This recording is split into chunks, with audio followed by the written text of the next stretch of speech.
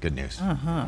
Well, a few months after that, we brought you the story of an animal sanctuary in Chesterfield County, Loving Acres Farm. Yeah, right before the new year, a fire devastated the farm, which takes in special needs animals. Caroline profiled Loving Acres weeks before that fire and has been keeping in touch with their management.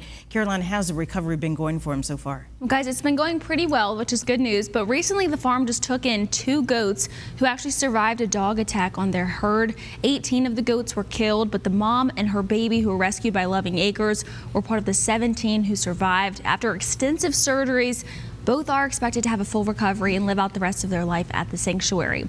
Now, I've been talking to owner Rachel Loving, who says she was working with other sanctuaries in the area to help as many animals as she can. She mentioned why this farm in particular and the animals who live in it mean so much to her.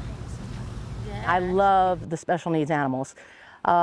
So that's a big deal. Instead of somebody putting something down, oh, this one has a bad leg, let's put it down. I would rather get a chance at trying to help it and fix it. Now, just about everything else, with inflation, the cost of raising these animals has gone up, so they could use your help. Loving Acres recently gained its nonprofit status, so any donation you make to them is tax deductible. But even if you can't donate financially, they'll happily take pumpkins or watermelons to help feed the animals. In fact, last year, it helped cover their feed for about 2 months. Now, and if you'd like to donate, you can head to their website. We're also going to have a link at WTVR.com. So, great cause there. I love visiting the farm. Now, right now, I'm going to show you a look at some of the busy areas throughout Central Virginia.